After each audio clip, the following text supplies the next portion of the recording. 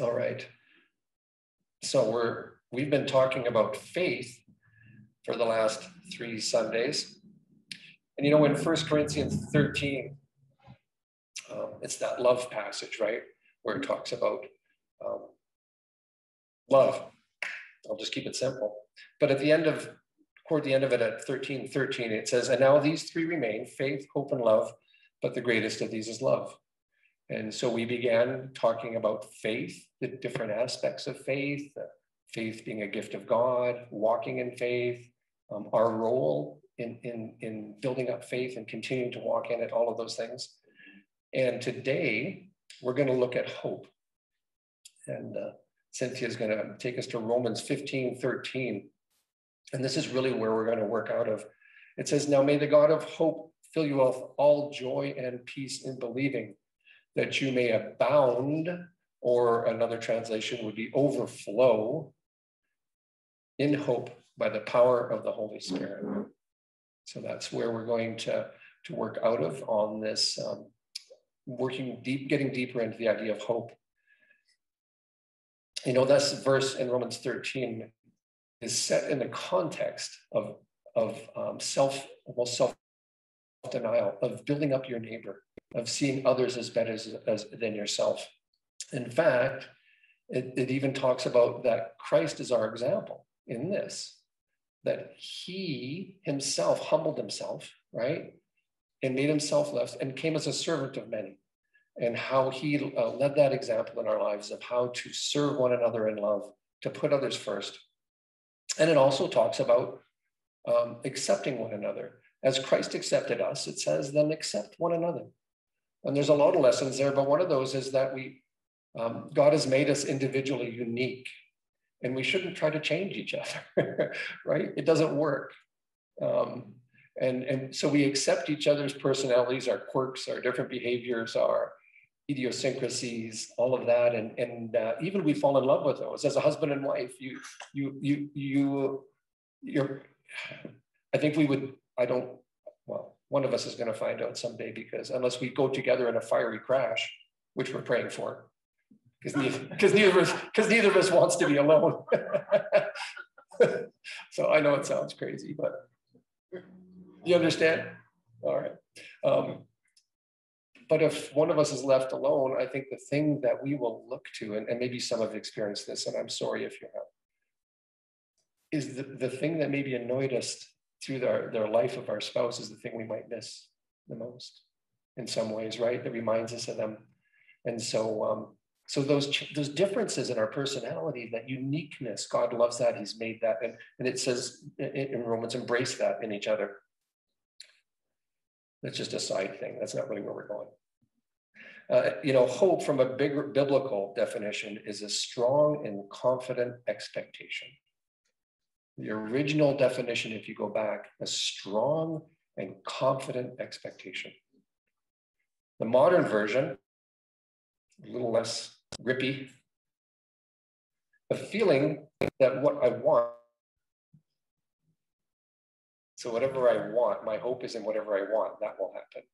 Instead of a strong and confident expectation focused on God, right? And that's the difference between the biblical definition, the original real sense of it, and now where it's more based on feelings and emotions and what I want, my hope in what I want.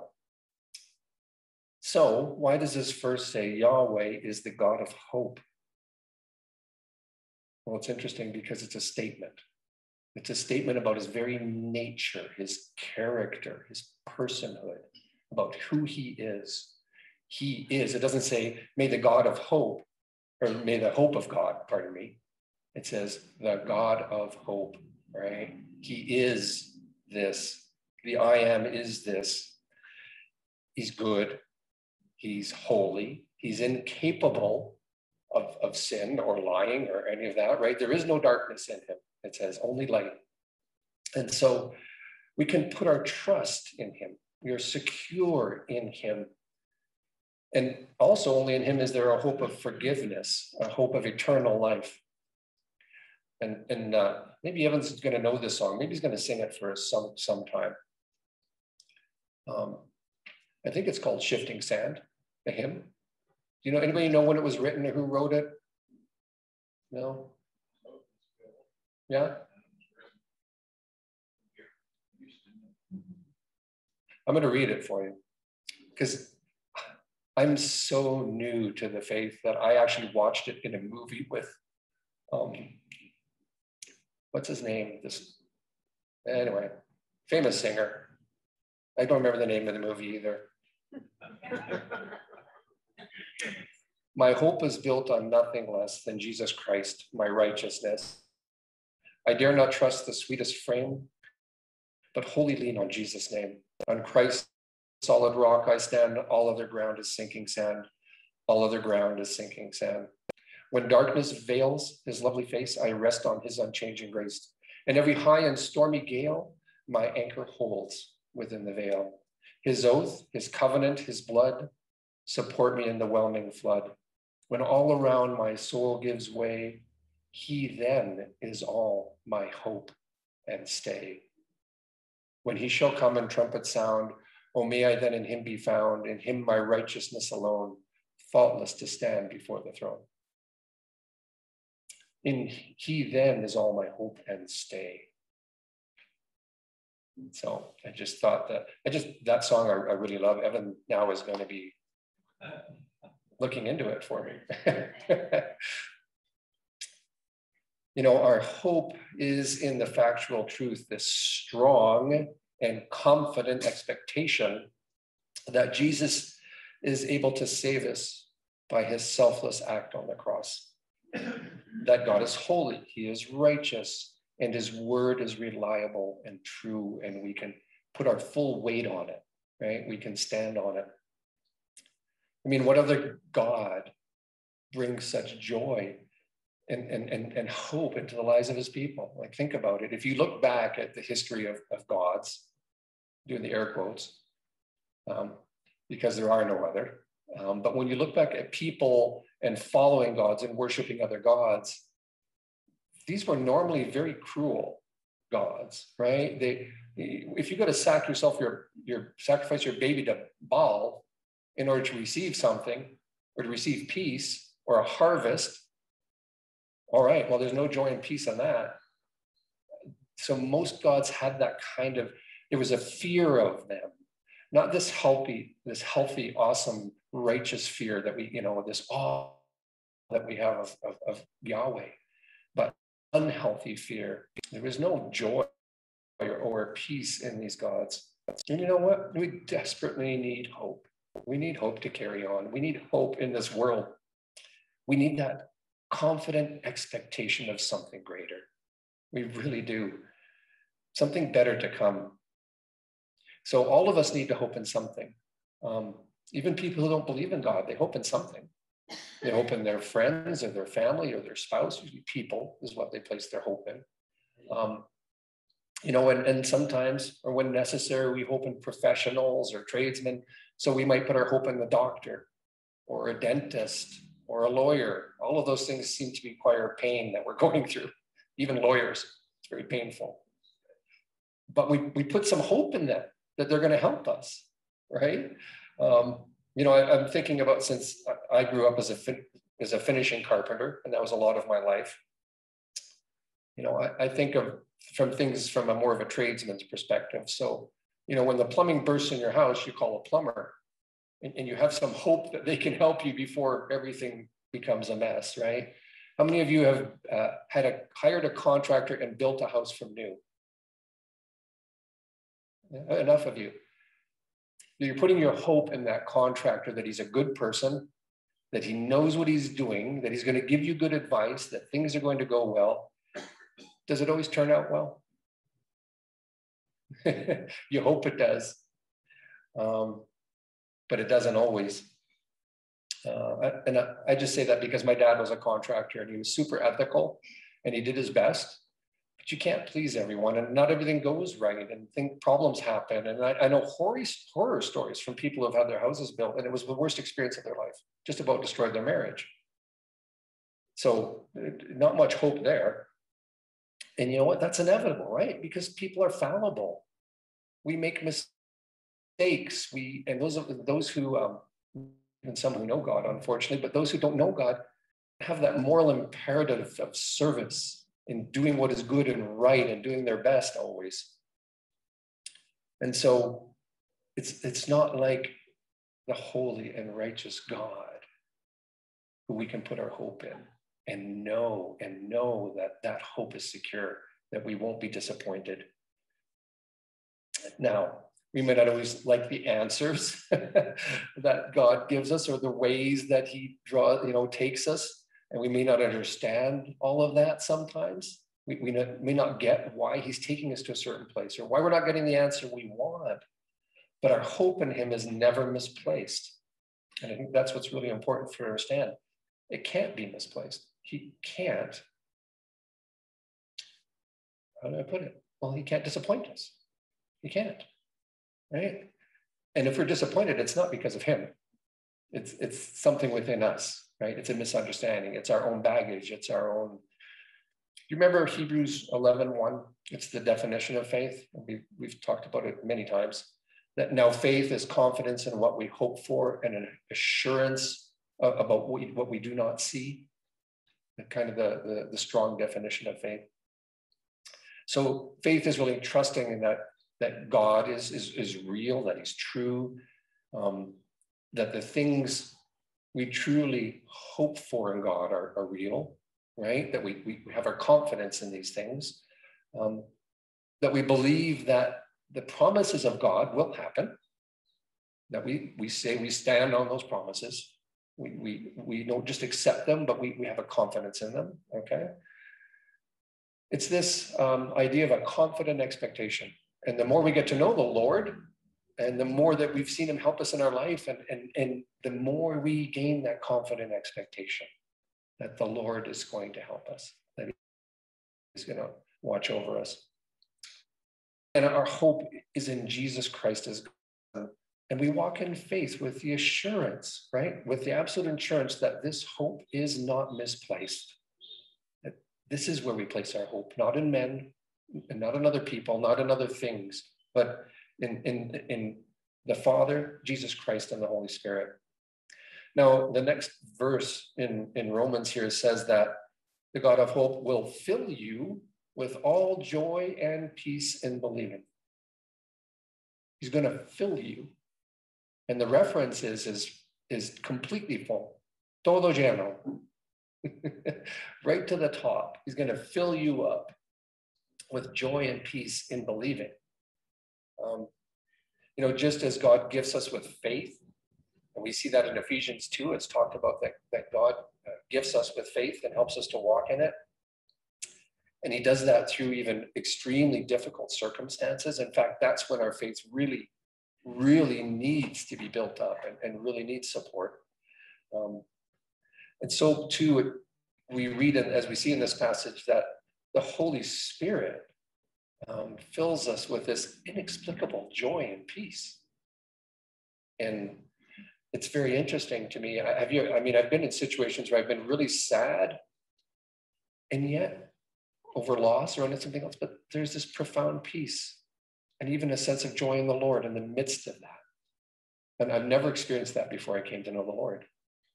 That this profound sense of joy and peace in the midst of sorrow. How is that possible? Well, it's only possible when you're in the Lord by the work of the Holy Spirit.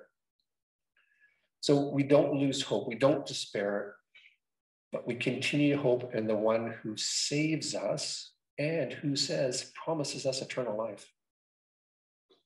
And that is that blessed hope. Romans 5 says that hope does not put us to shame. God's love has been poured into our heart through the Holy Spirit who has been given to us. That hope has been poured into our hearts through the Holy Spirit.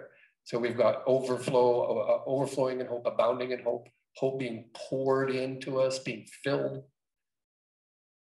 Titus 2:11-13 speaks about how we're supposed to live godly and upright lives as we await the return of Jesus Christ, our blessed hope. It says our blessed hope. And when we say that, as believers, when we say our blessed hope, we know what that means, right? We know that this is our expectant desire, waiting for Christ to return and redeem all things. And that moment when we're going to meet the King again, when we're going to have this resurrected body, when Gary is going to have no more pain and see 2020 and dance with the Lord. Because I know you're a good dancer, Gary. He says, not so much. And so this is our blessed hope, right? This is what we look to and we hope for. Now, that doesn't mean we don't hope in this life, because he says, now this is eternal life. Now, right?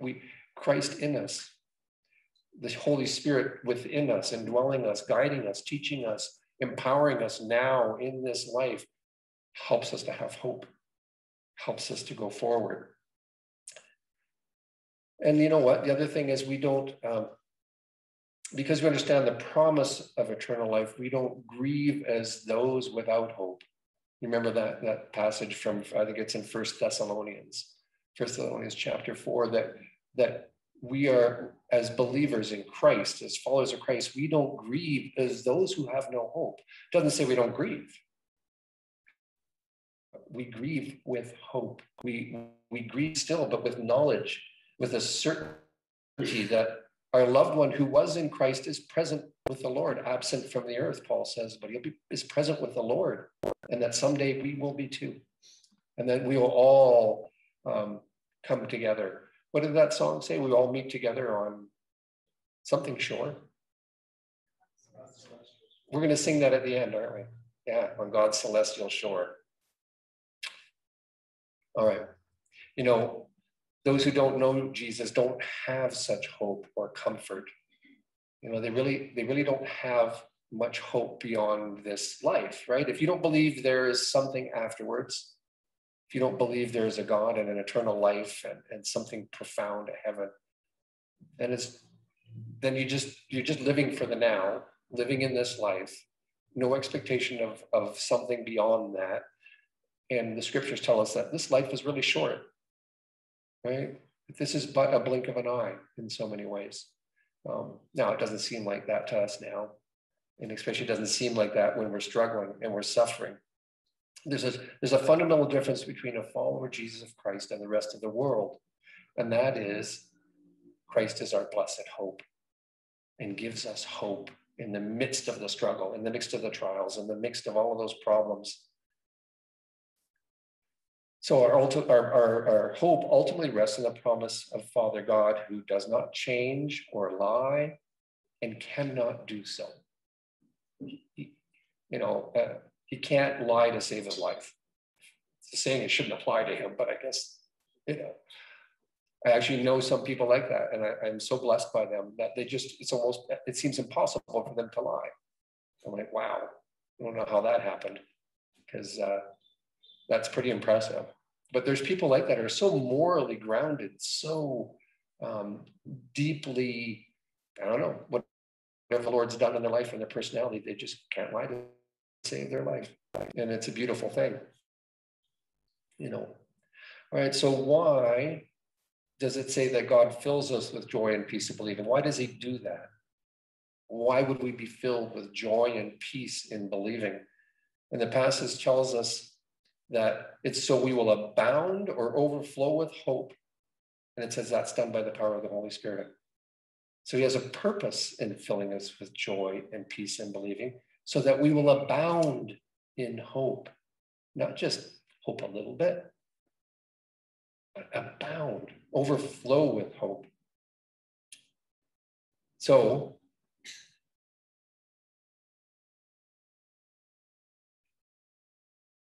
the God of hope, it says, wants us, his children, to overflow with hope. And so that's something I think we really need to understand.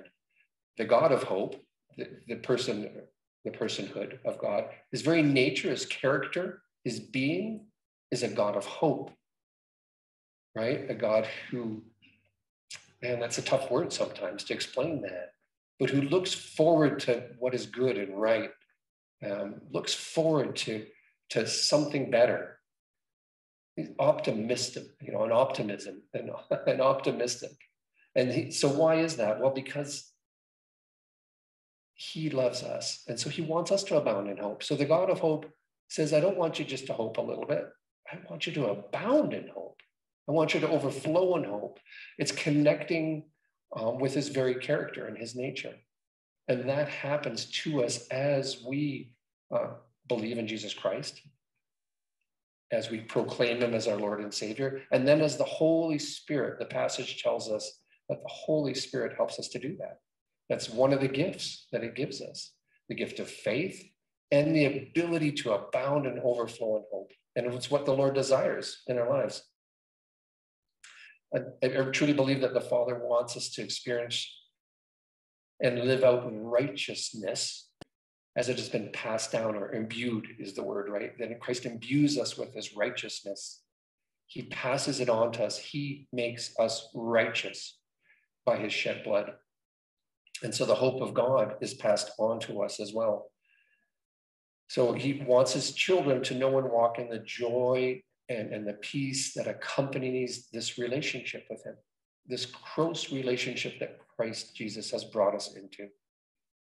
And so, but how do we do this? Because it's one thing for the Holy Spirit, right, to put this in our lives, but what do we do? How do we do this? How do we abound in hope when we can live in a world that's really cruel, really harsh, really painful, where there's loss and suffering, and even more so? And if you go through the scriptures, the Lord tells us that as we follow him, we will face trials and tribulation and suffering. We will be mocked, we will be scorned, we will be on and on and on, right? His promise isn't follow me and everything's going to go great and nobody's going to bother you and you're going to be so blessed in your life in the world. No, you're going to be blessed in your life in him and in relationship with each other. But the world is a harsh place because we are in the world, but we're not of the world, right? And the scripture says, if you have the love of the world in you, you don't have the love of the Father in you, if you love the world. And so there's this dynamic that's going on, that we're in the world, but we're not supposed to be of it in many ways.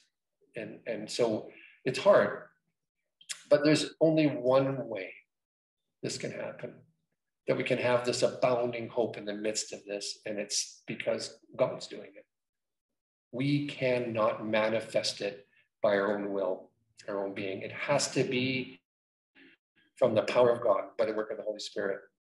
You think of the story of when Jesus is talking about the rich man and the camel. You remember that? How he says that, because he says how difficult it is for a rich man to enter the kingdom of God, that it's easier for a camel to fit through an eye of a needle. And one of those historical references is coming to the gate at night, and the large gate, the passage gate for everyone coming in is closed, and there's just a tiny little door opening.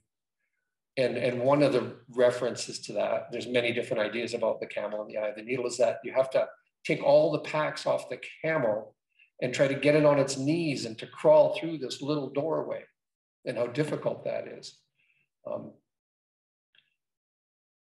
But it's interesting because the disciples just look at Jesus and go, what are we going to do? There's no hope for us then, Lord. They literally are saying, well, then there's no hope.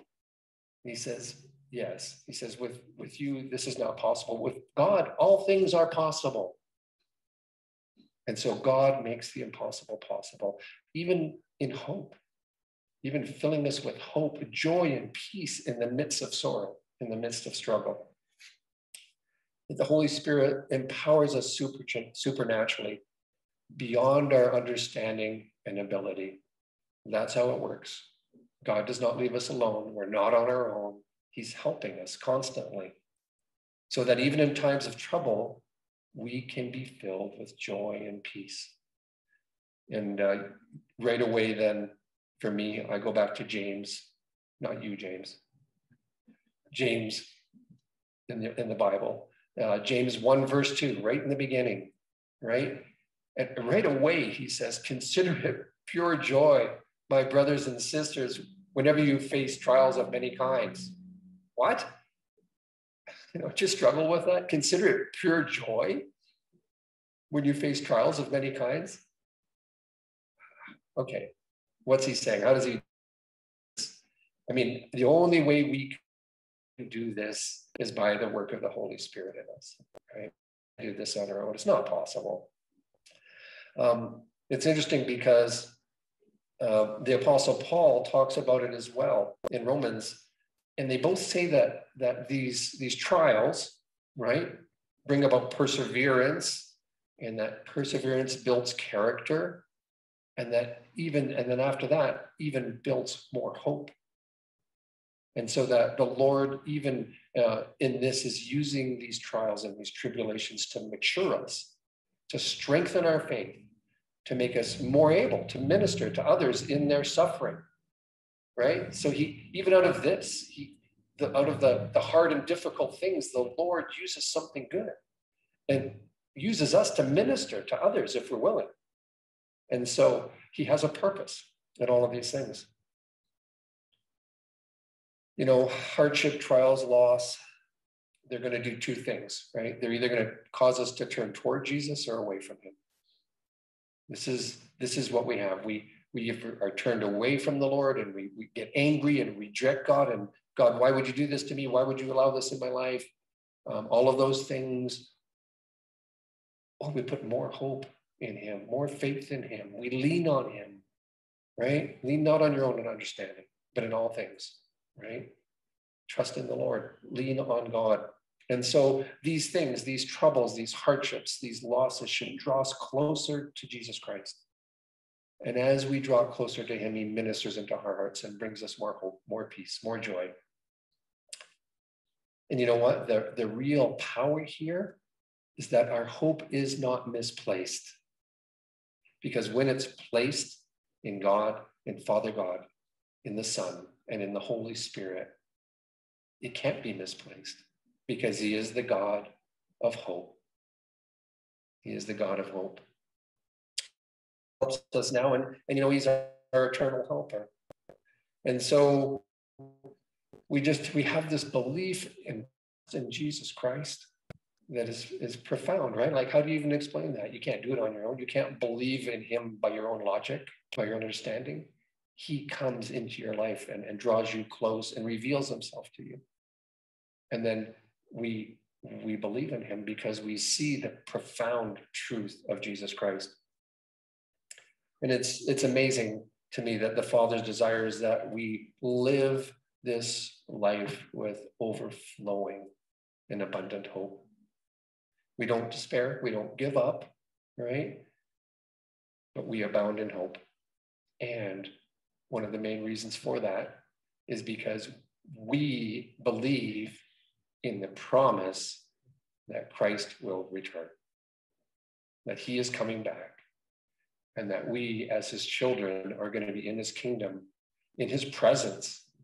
And it's an amazing, amazing promise and hope. But it's more than that. It's a truth. It's a reality. So we hope on the fact of this truth. And that's where we are.